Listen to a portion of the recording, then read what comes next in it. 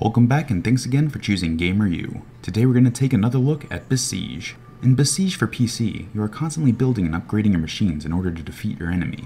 One big aspect of building your own machines is choosing which weapons to use. To fire a weapon, you have to use the key it's bound to. This can be problematic, however, since it will cause all of your weapons to fire at the same time. This is why we advise you to always edit your weapon key bindings. For example, when firing cannons, you have to use the C key, but this will cause all of your cannons to fire. To fire individual cannons, click the wrench at the top of the screen. This will allow you to map specific weapons to certain keys, giving you more control over your weapons.